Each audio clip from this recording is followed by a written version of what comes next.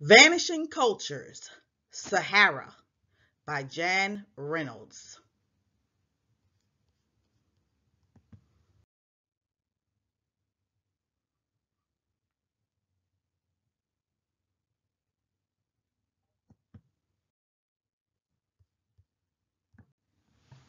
The Tuareg live in the middle of a dry, hot land called the Sahara, the largest desert on earth.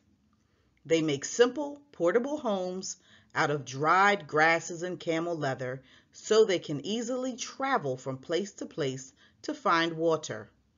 Because they move so often, they are called nomads, and when they travel with their camels carrying the few items they own, they are called a caravan. Sometimes the Tuareg make long journeys called trade caravans, traveling great distances across the desert to exchange such items as salt and dates with other people for items they need but cannot find in the Sahara. But this ancient way of life is disappearing. Airplanes and trucks crossing the Sahara have taken the place of the old trade routes and camel caravans across the desert. Although the Tuareg may appear different from us because of the way they spend their days, we all share the same feelings and basic needs. We really are all alike, no matter where we live. We all belong to the same family, the human family. And every time a culture disappears, we lose a part of ourselves. Because of this, perhaps we should take a look at life in the Sahara before it vanishes forever.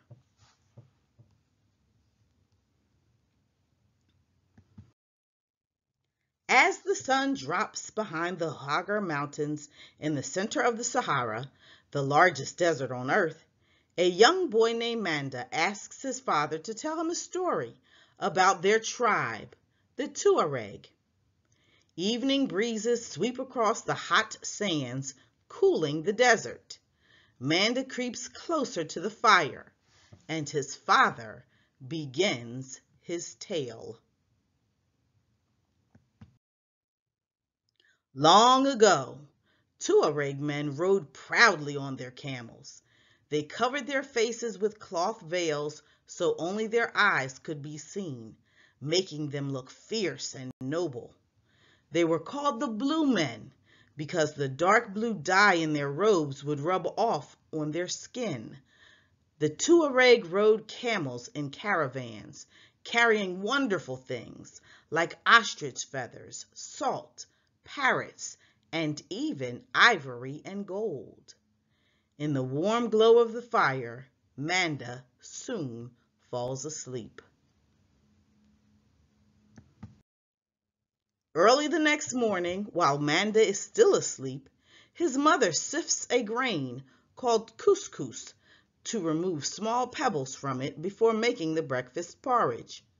Manda's little brother gathers the family's goats together so his mother can milk them after breakfast. But one little goat slips away to climb a tree and nibble on the thorny branches. After breakfast, Manda helps his father. He holds a camel while his father removes the hobbles, pieces of rope or leather that tie a camel's legs together. Camels are hobbled so they cannot go too far away as they search for food. But sometimes they do wander off, and then Manda's father must find them. He can spend half a day looking for them, following their footprints in the hot sand. While Manda helps his father, his little brother stays cool in a shade tree, watching a neighbor woman use clay to turn camel hide into leather. She makes bags and tents out of the strong, tough leather.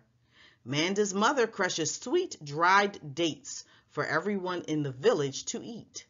She uses a large bowl to hold the dates and crushes them with a heavy piece of wood. Soon Manda's little brother visits the old woman who lives by the village garden. She cuts the end off a dried gourd so he can use it as a ball to play with. He also stops by the deep well to say hello to some friends who are getting water for their families. Although the desert is very hot and dry, there is water. After a hard rain, it collects along narrow washes. Hardy grasses and flowers grow in these areas. The Tuareg know they will be able to find water flowing underground all year long in such places. With water, they can grow beautiful gardens in the desert. Manda's little brother plays in the village garden, measuring himself against the tall wheat. Even though the sun is going down, it is still very hot, but in the garden, the air feels a little cooler. The next day, while Manda and his little brother are letting the goats out and looking for their camels, their mother is making thin pancakes for breakfast. She cooks them over an open fire inside their hut. And outside, their father is making a sweet mint tea called Atai, the favorite drink of the Tuareg. After breakfast, Manda's father says he will need Manda's help. They are going to caravan their camels to the races at the Camel Festival. Once the camels are ready to go, Manda can't help smiling with pride as he leads the caravan away from the village. Outside the village, Manda's father helps him climb into the saddle. Manda holds tight while the camel rocks back and forth as it stands up. Riding close behind his father, Manda guides his camel around the small bushes and rocks of the desert. At midday, they stop to rest and eat. Manda is given the honor of carefully taking the saddle off his own camel. As evening approaches, Manda and his father stop at a friend's camp. Instead of grass huts, these Tuareg live in camel skin tents with walls made of woven grass. Nearby are large rock carvings made by people who lived in the desert long before Manda and his family. The next morning, Manda's father fills his water bag, which is made from the skin of a goat. The caravan still has a long journey ahead, far across the desert sands. When they finally reach the site of the festival, Manda's father puts on his best robes and veil. Following tradition, Manda darkens the skin around his eyes and brow with ashes before putting on his own veil. Soon the riders gather. The camels are dressed in their finest saddles, hand-woven blankets, and decorations. The riders walk their camels slowly over the hot sands. Then, suddenly, one man turns and shouts, "The race is on!" With their robes waving in the wind, the riders urge their camels to run faster and faster. But, surprisingly, no one really cares who wins. For the Tuareg, it is the way a man rides his camel that is important. The style of the camel rider is the Tuareg's most valued art. It is the camel dance after the race that is the most important event of the festival. The men show off their skill for the group of women they circle on their camels. In the evening, Manda gathers his camels to rest for the night. Manda loves living in the desert, and he is proud to be one of the Tuareg with his own camel caravan.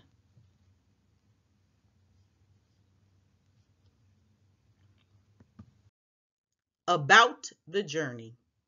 I traveled to the edge of the Hagar Mountains, which rise 10,000 feet in the center of the Sahara. A friend I had made in the village where I was staying introduced me to a litany, Manda's father, when he rode in one day with his camels. All I could see of a litany, dressed in his flowing robes and dark veil, were his eyes. He was tall and walked in a regal, stately way. This man was one of the last nomadic camel breeders of the Sahara. His look burned through me, sizing me up to see if I might be fit enough for hard travel on camelback for several days through the desert. As we rode off into the scorching sun, I had to laugh at how comfortable I felt with someone I had never met before, whose face I couldn't even see, and with whom I could only converse through hand gestures. I would be alone with a litany for days, totally dependent in a foreign, hostile environment. The Tuareg are called the blue men of the desert. Water is scarce, so precious indigo dye is beaten instead of boiled into their clothing, and it rubs off on their skin. Consequently, blue skin is a status symbol. The darker the shade of blue you are, the wealthier you appear. The shiny metallic blue veil a litany wore was a real curiosity to me. I had heard many different tales explaining why the men covered their faces so completely, but my favorite was, why do I wear the veil? Because I am one of the Tuareg. A litany and I rode together in the soft silence of the desert. A consistent breeze several feet off the ground made the ride pleasant in the dry heat. Our camels walked with a loping, lulling gait that I found very soothing. These amazing beasts can withstand the torrid, barren territory by storing fat in their humps and water in their bloodstream and stomachs. But, not being a camel myself, I wondered where we would find water. The 3.5 million square miles of the Sahara, an area slightly larger than the mainland United States, averages less than 5 inches of rainfall per year. But there are occasional downpours that create gullies of water several feet deep. Even years later, these washes often have water running beneath them, so we traveled the washes a litany knew. He would occasionally dismount and dig down a couple of feet to uncover water for us. It was always brown and gritty, but satisfying nonetheless. We also carried water in goatskin bags that, when full, looked like goats with their heads lopped off. The nights were beautiful. Under a sky full of brilliant stars, we lay by the small fire that baked our bread and boiled our sweet mint tea. Life was simple. I felt I could truly understand the Tuareg saying, "To wander is to be free. To live permanently is to be shackled." In a few days, we reached the encampment, a handful of dried grass huts clustered on the edge of a wash. The women came to greet a litany and were surprised to see me. The Tuareg society is matriarchal. The lineage follows the women because it's the belly that holds the child. The women wear no veils, and they are the ones who are better educated, who teach the children, and who create the oral histories and poems the Tuareg are known for.